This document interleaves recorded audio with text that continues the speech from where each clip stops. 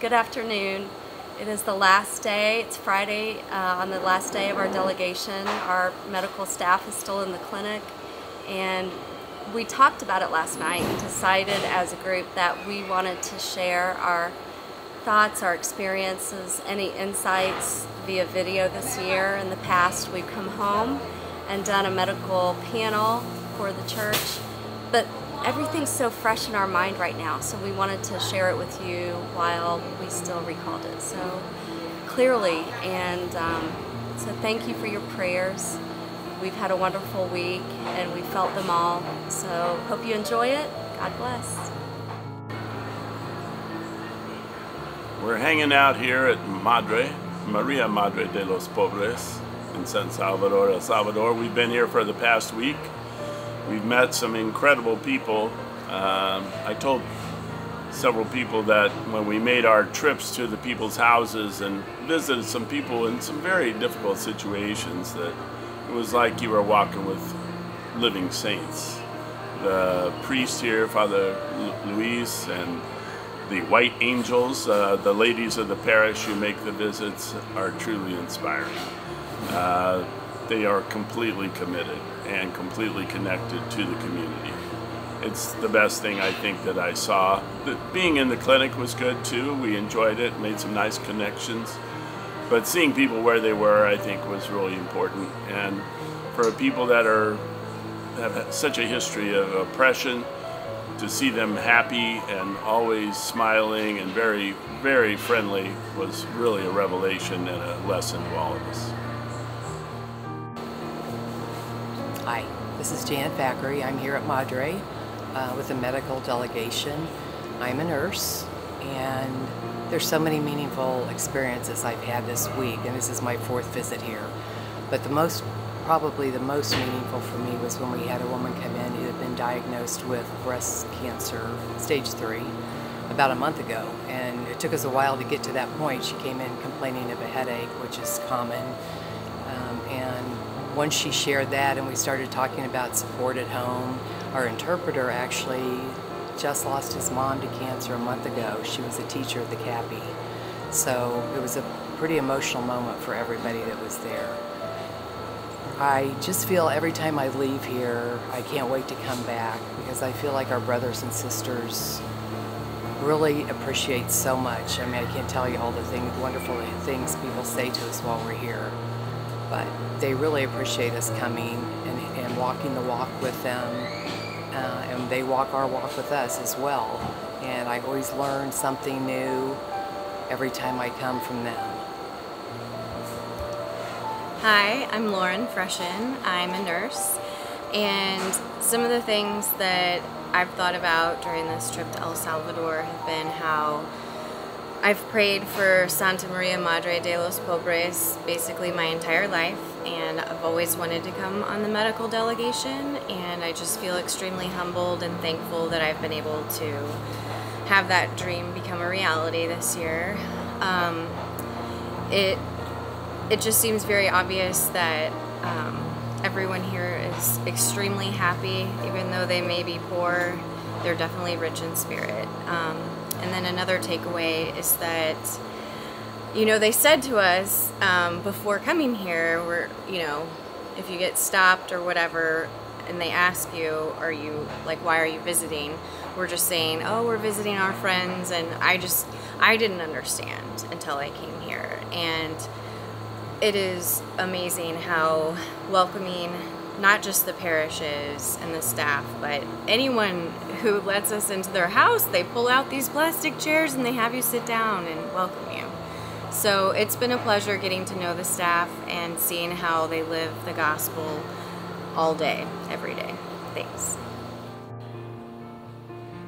Hi everyone, my name's Janie Palmer, and this year I had the opportunity to come back on our trip to El Salvador and our sister parish, and I was able to spend some time at the CAPI school. And one of the things I learned was that years ago the school was not one that people chose because of gangs, and the school also would take in children with behavior problems, but that has all changed. Now CAPI is considered a very good school. They have awesome teachers. Their programs are wonderful.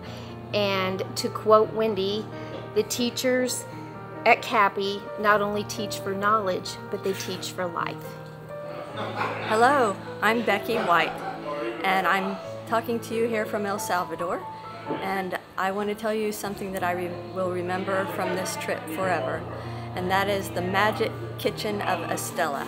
She is our cook, and she makes wonderful meals for us 3 times a day with a tiny sink and 4 feet of countertop space. And I think that's an absolute miracle. And she's just the most beautiful person in the world. And I'll never forget that. And I also will remember the children here because they love to hug me. And I really like that. Okay, I am Beth Valdeparis, and I'm one of the nurses that joined the medical delegation this year. And I was asked to tell you what my takeaway has been. So from a nursing perspective, you know, I've come in with my set of skills and my knowledge and thinking that I was going to help the clinic and make a difference, which we do. It's what we do. We come in and we do everything that we can to help the clinic, which it really is run like a fine-tooth comb. It is just very precise in how they do everything with this amount of staff that they have. So the help is always needed. It's clear that they enjoy the many hands to make the work happen. I was surprised by the lack of resources that they have compared to what I do in you know, Kansas City with my nursing. You know, the amount of supplies that they can use, the amount of medications that they have available are very, very limited. But my takeaway, if you ask me what my takeaway would be, it would be the hundreds of faces that have come through the door. I really tried to be present in the moment. It would be the hospitality that was provided. The staff will bring the doctors and the nurses food in the middle of the workday just to keep our energy going. It was going into people's homes and them, as small as the homes are and as cluttered as they might be, and with very little that they have, bring out every chair possible to sit us down and have a conversation together. It was the smiles, it was the laughter from the children at the school that was nearby, it was the drums that were beating, it was the parade that we walked to get to the church on Sunday in reverence of our Lord. It was all of it. It really had nothing to do, truly, the takeaway has nothing to do with the medical delegation, because we're taking away a whole lot more than what we were able to give them. Hi, my name's Keith Gard. I'm down here on the medical mission and I love it. I came down here the last time 14 years ago and took almost 2,000 photographs of smiling kids. I didn't quite get that many this year, but close to it. It's so nice to see the hope and joy in their souls and in their eyes. As a matter of fact, some of the kids later in the week after I photographed them came up and gave me hugs. And that just made me feel like a piece of God was coming out of them. I recommend it to anyone who would like to come down here. And we all appreciate the support we're getting from Visitation. Thank you.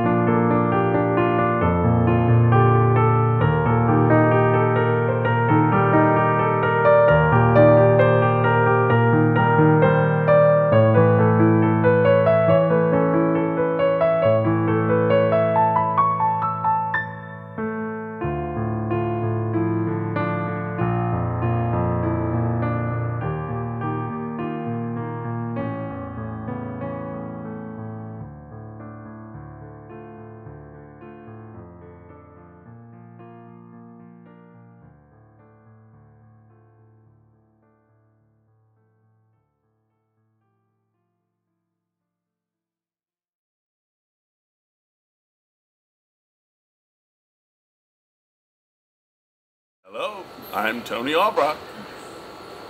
Welcome to El Salvador, San Salvador, our home for the last week, period.